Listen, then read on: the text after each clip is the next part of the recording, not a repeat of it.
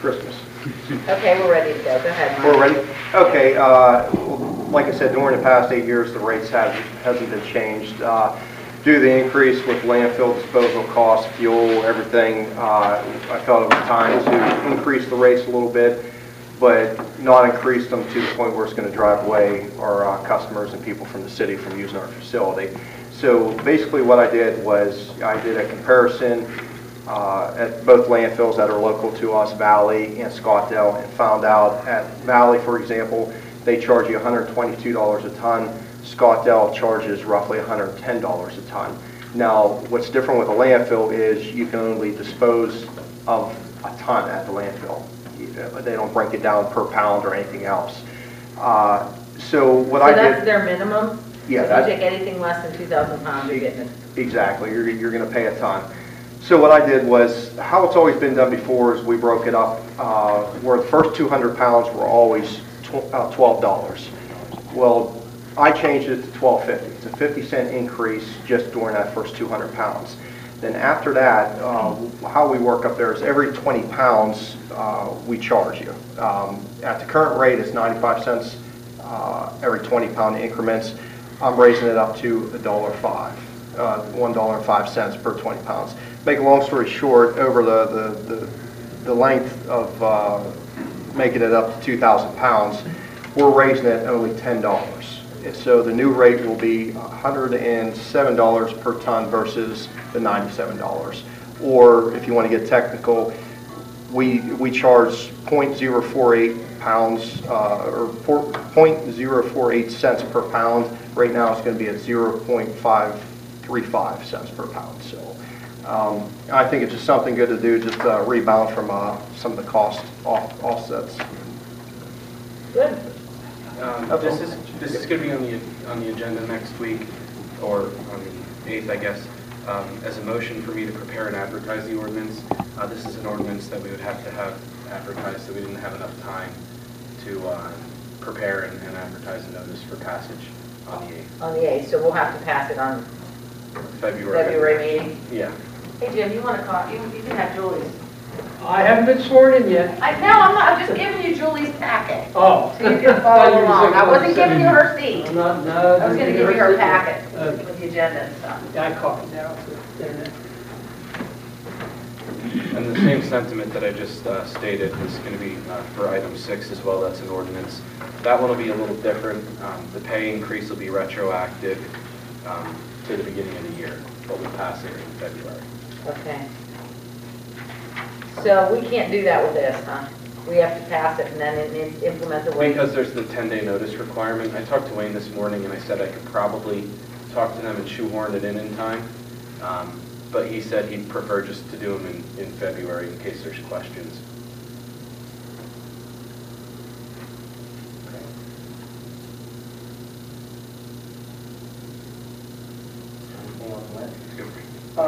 Madam Mayor and Council, item 2, 3, 4, and 5 were all reappointments. That would be reappointment of deputy mayor, reappointment of city secretary, reappointment of city solicitor, reappointment of engineering firm. I do see that there is a Gibson Thomas engineering firm's rate schedule in here, so you can look at that. Those are the items 2 through 5 will be added to the budget. Then, of course, Zach had already spoke on item 6. Is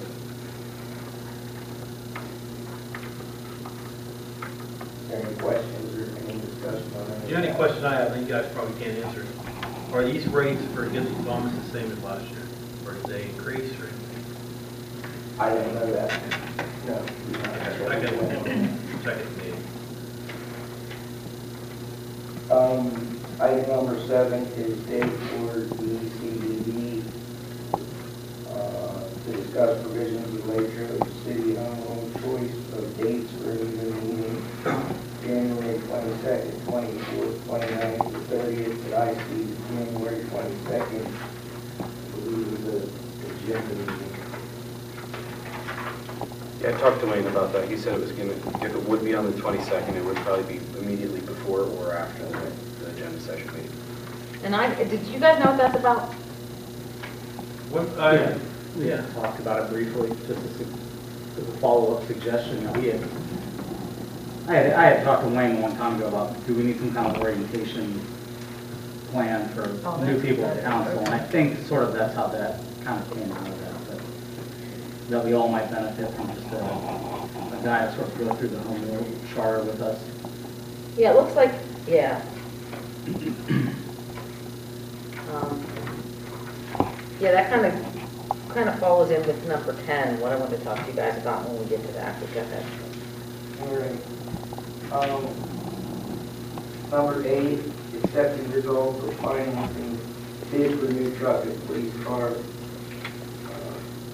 Is that your truck, Mike? Yeah, that would be, The capital project? yes, both are capital, and I don't think we talked the last time about the truck that I put in for it would be our last street department truck with upper fleet, all of our salt plow trucks to where we need to be with newer equipment, smaller equipment, and we're also getting the same thing as we did last year, a 2017 Ford F550 chassis. So to be equipped with a plow, spreader, dump.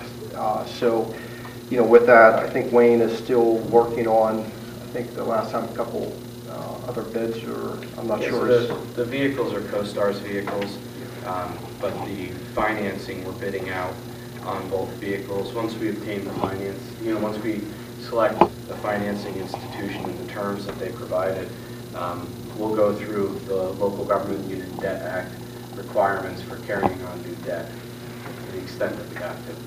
that was in the Latrobe Bulletin tonight too, in the classified section. Yeah, I don't know what day I posted that for, but I remember doing it at the end of last week. In the police vehicle, we'll be replacing the new SUV with another SUV. So that most of the equipment will...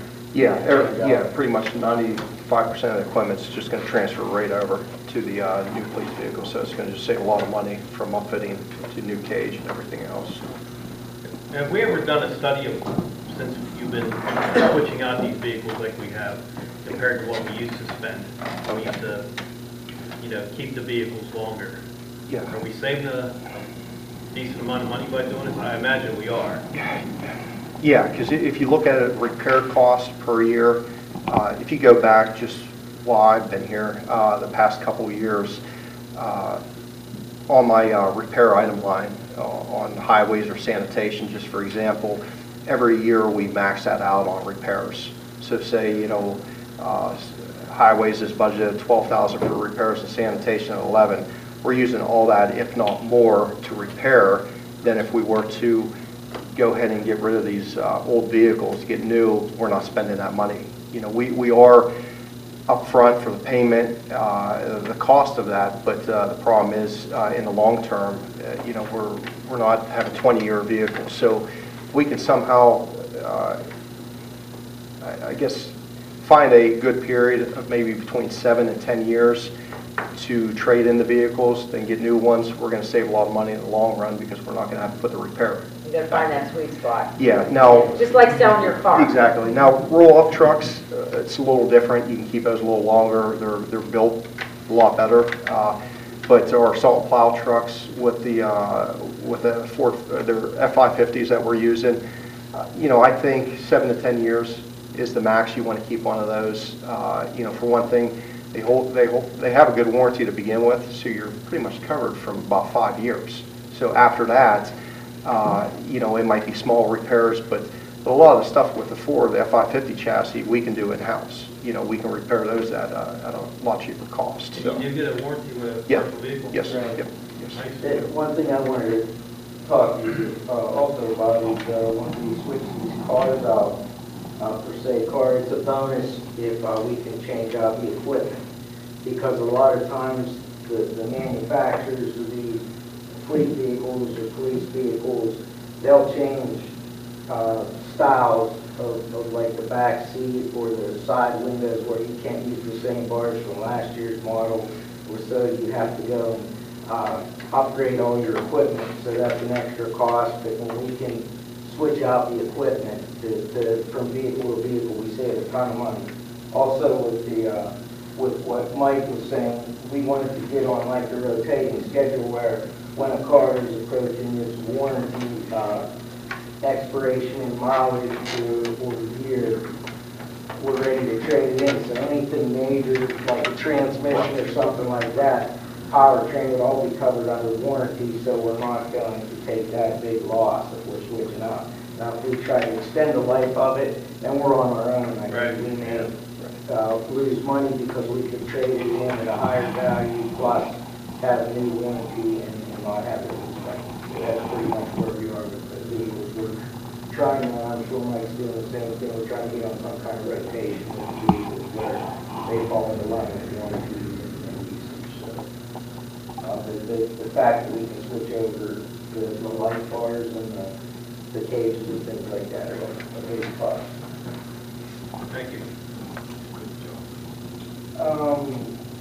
Accepting the resignation of Edward Kubisak from the planning board is in the packet. That will be on the agenda. Advertising a public meeting with council, revitalization and various foundations during the month of February. Well, I was, first of all, before we even decide whether we're going to advertise it, I wanted to talk about it with everybody and see if you were interested. I talked about this before, but then I thought with the potential council changing, it would make more sense to wait until the new year. But one of the things I thought about is kind of like almost like to Eric's point, an orientation is picking I think it would have to be a Saturday, because we're probably going to need like 4 hours. A Saturday morning, 9 to 1 or something like that. Here, we can, I don't care if it's open to the public or not. I mean, we can do it either way, but I don't care if it's open to the public. And invite the foundations, representatives from the foundations that support the city, revitalization, Park and Rec. I even thought maybe if inviting April Copus from the Land Bank and giving them each maybe 15 or 20 minutes to kind of do a little bit of a presentation about what they're about, what their goals and objectives are, and then have just some open discussion so that we can all learn about each other and what they're, because I know there's a lot of questions. I know there's a lot of land bank questions. I know there's a lot of questions at times with the foundations, with revitalization, and with Park and Rec. So I thought maybe if we all sat down at the beginning of the year and had this, little orientation with all the groups together, it might be beneficial to all of us. So I wanted to know if you guys were interested in doing that, because if I don't have a commitment from, the council, then I don't want to really waste other people's time if I don't get the whole council to participate. What do you got? Are you interested or not? Yep. I'm absolutely interested. All right, what I'll do is I'll send you guys all an email tomorrow, and I mean, obviously we know what the Saturdays are in February, and try to get a consensus of a day, and then I'll or maybe the easiest thing to do would be to ask you to look at the Saturdays in February and see if there is one that will not work for you, and let me know, and then I can go to these. You know how this is going to be, like herding cats, trying to get all these people together at the same time. But I think it would be. I also think it would be beneficial for those entities to hear from us and as well as from each other. So I just think it might be a good thing to do. I'll just need at least a week lead time Yeah. to advertise. Mm-hmm. Yeah, it'll have to be a special meeting essentially. It'll have to be in the newspaper at least 24 hours prior to the meeting. Yeah, you'll have plenty of time. I'm going to try to get it scheduled first part of January so everybody can block off their calendars, and 9 to 1 seem okay with you guys? If we're done early, we're done early. I'm busy till about 10:30 on Saturday. Every Saturday. I am too. I can get out at 10. Yeah. Well, maybe we'll do it 10 to 2 then. I don't care. I'm doing 11 if they can get time for that time. It has to be 11. I Or do you mean you can be here at 10:30? Yeah, I can leave at 10. All right. We'll try 10:30 to, well, we'll just maybe we'll bring lunch in and have a, yeah, something like that. Okay. See what we can do.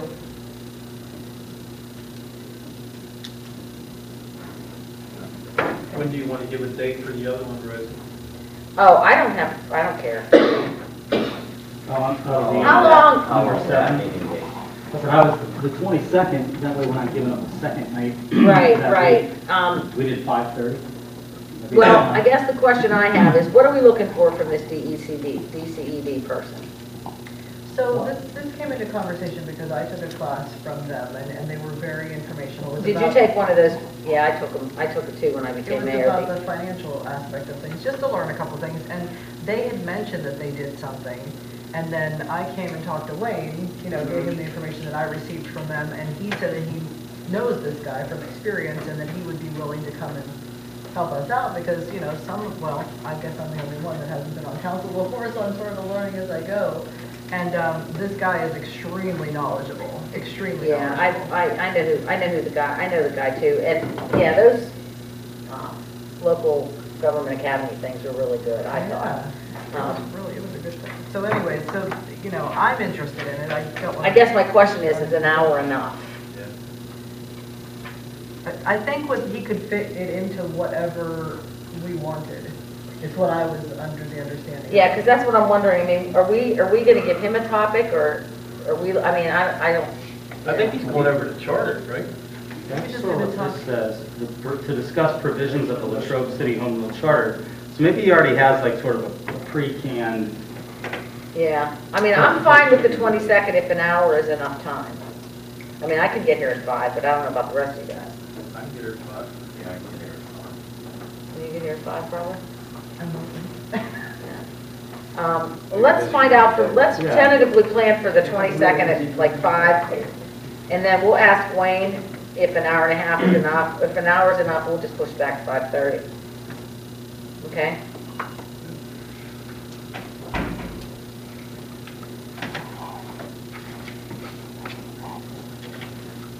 Anything else? Anyone else ask? Anybody have you heard anything about the deck hockey program? No. I heard some disgruntled parents. Well, I will tell you this, one thing I do know is the deck hockey numbers were going down even before the deck hockey, even when the deck hockey was at Lincoln Road, they were declining, just based on population. And the high school has, I guess, another, a junior high program, too, that they just started recently. The junior high hockey program, or they're starting a junior high hockey program. When we looked at the financial numbers and the declining participation in deck hockey over the past 2 years and tried to project out to see if we could see that there would be any kind of an increase, we didn't see it. So it looked like we were going to be spending all that money for a declining population, and then what? There's just more and more interest in ice hockey, in deck hockey.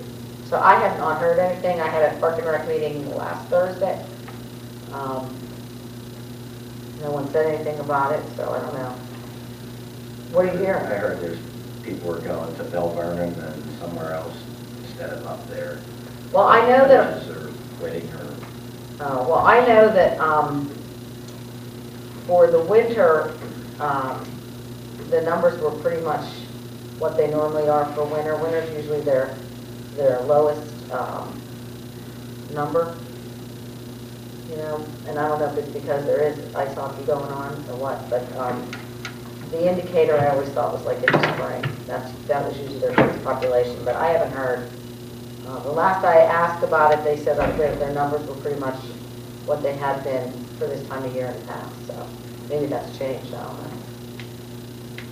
Well, I told them, like I tell everybody, you have a problem, come to the meeting, go to the meeting. Well, yeah, I mean, the Park and Rec meetings are open to the public too. No one ever comes to them, so.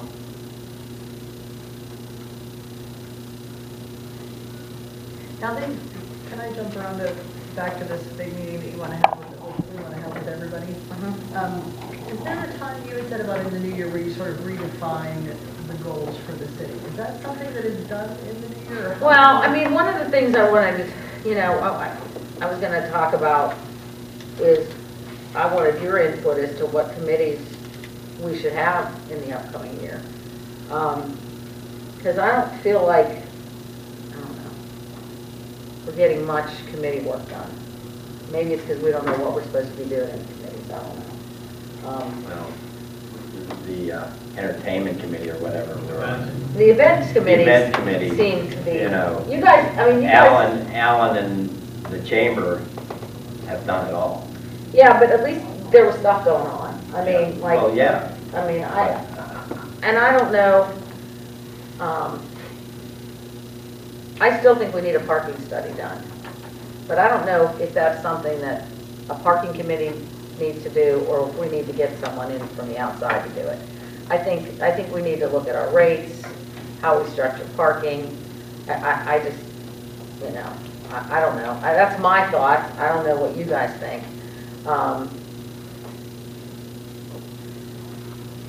I'm open for suggestions, whatever, what do you guys want to see?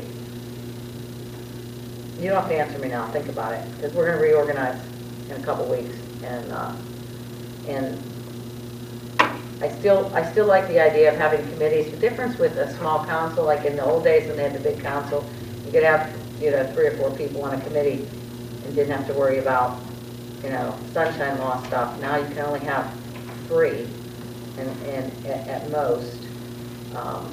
And then the mayor can't participate, because then it becomes a quorum. So sometimes you can just have 2. So I mean, obviously the finance committee and the personnel committee need to be, and sometimes, you know, the finance committee is mostly only active during the budget time, and personnel committee is mostly only active when we have personnel related issues. And fortunately, we don't have a lot of those all the time. Sometimes it comes and goes. But you know, I think there needs to be, you know, a public safety committee, but I think that some goals and objectives for those committees need to be determined, and I think that's up to us to determine what we want them to be. So, Has any municipality ever done a study to see how they could eliminate paid parking? I had asked Wayne last year to do like just a short analysis of parking revenue, what would happen, you know, based on, you know, if we eliminated the parking and had free parking, what's the revenue loss when we figure out the cost, you know, the cost of having parking? And how do we make it up? Huh? How do we make it Well, up? yeah, that's the big question, but you know, yeah, I mean, the issue is, you know how much, you know what your cost is for your meter attendant, and cost and benefits there, so that's, you know, that cost goes away.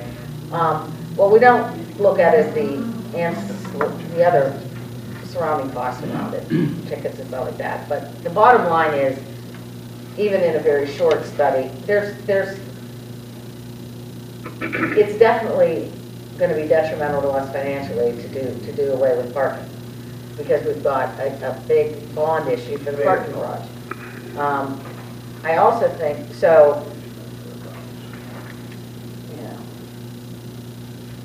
I don't know. I think there was a parking study done a couple of years ago when Alex was here, but I don't know where the results of that Back were. before when we ran into the first issues with the parking garage, we did that, whether it was feasible. Total sham. Was it? We never even Yeah. talked to me about parking. Right, yeah, they never talked to Jim. Well, that they was never still when talked to Rick anybody was here? from the council, they just did their little Oh. Yeah, shit come ass up study. from Florida and didn't talk to anybody in town. Oh. Well, I don't know where the results of that thing are, but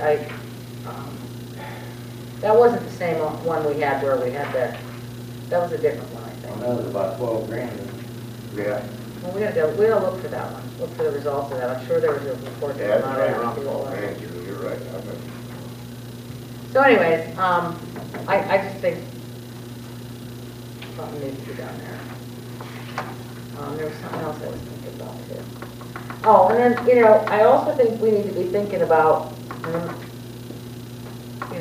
January 15th, the Casella Square Latrobe opens, and we're losing, it's gonna be a big sucking sound out of downtown.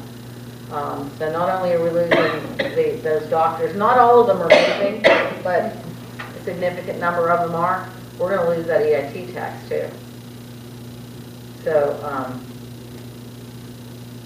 from those people that are no longer working in the city. So we're gonna need to figure out, well, number one, what's what is the revenue loss there?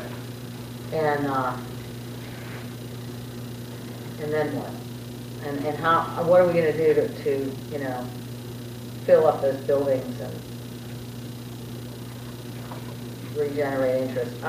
I will tell you that, can't remember the date now. I think it was December 14th. We had the ribbon cutting for the incubator. I think you guys were all invited, but I know it was in the morning, so I know that's hard for some people to get to. But it was really, really, we had like 50-some people there. Petrarca was there, and Ted Kopis, and a lot of Bill Thompson from Workforce Development. And there was just a really good turnout and a lot of excitement and enthusiasm around it. They have one occupant already, and I think they're readying 2 offices for 2 other occupants, but I don't know what they are. With the goal of, giving them 6 to 9 months in the incubator at low to no rent, depending on the issue, and then, relocating them into downtown once they've had a chance to establish their business. So it was really kind of a pretty cool thing to be a part of and to have in downtown. I think we had an incubator one time over at the old WCCC building, didn't we? Do you remember, Jim? You're probably the only one that's been around here long enough to remember that. You, Jim Kelly, would remember. Over the old metal building. Yeah, and that's got to be 20 years ago, maybe? Easily. Yeah. Easily. So was it successful? I don't remember. I really don't. Be anxious to I don't remember. know what- I wasn't that engaged in it then, but some municipalities have found it to be successful, so I guess it just depends. So we'll just have to see what happens. What's going on with that cabaret theater? Was there a fire there? I don't know what's going on over there.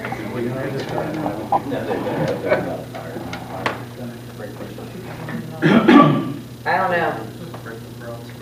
They're trying to get their sprinkler system in place. Well, and that's really the last stumbling block that they have, is getting a sprinkler system in. So I know that's what they're trying to do. Okay, I just got an email from Carousel, Oh, did you? Like just now? like Oh. a couple days ago. Oh, okay. I'm like, All right, so he says, they've had our architectural drawings approved.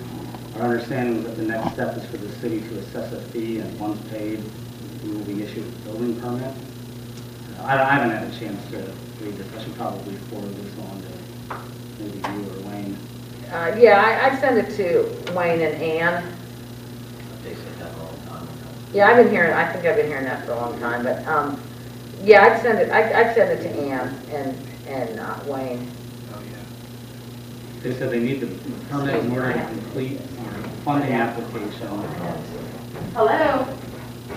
Yeah, we've been doing Still stuff. regarding that sprinkler. Still regarding that sprinkler. Yeah, and they can't get the sprinkler system because they can't update it.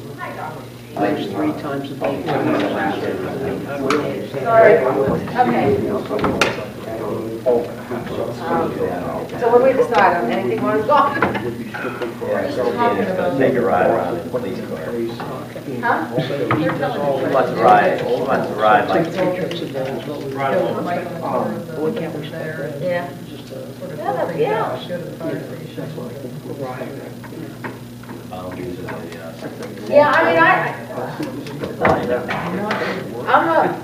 I'm open to suggestions. I mean, whatever you guys think, we should be looking at as far as committees are concerned. Off the subject, Rosie. Jim, do you think Officer Dirk brings a dog one night? I know he did that when Rocky first came aboard. Sure. I remember he hit something somewhere and the dog found it. Oh, that was fun, Yeah, yeah. he'll bring, his dog has been in the garage. I thought so when I saw the pictures. Yeah. was like, wow, that's kind of amazing. All right, nothing else? We'll see you on the 8th. See you next year. I will tell you that. You know,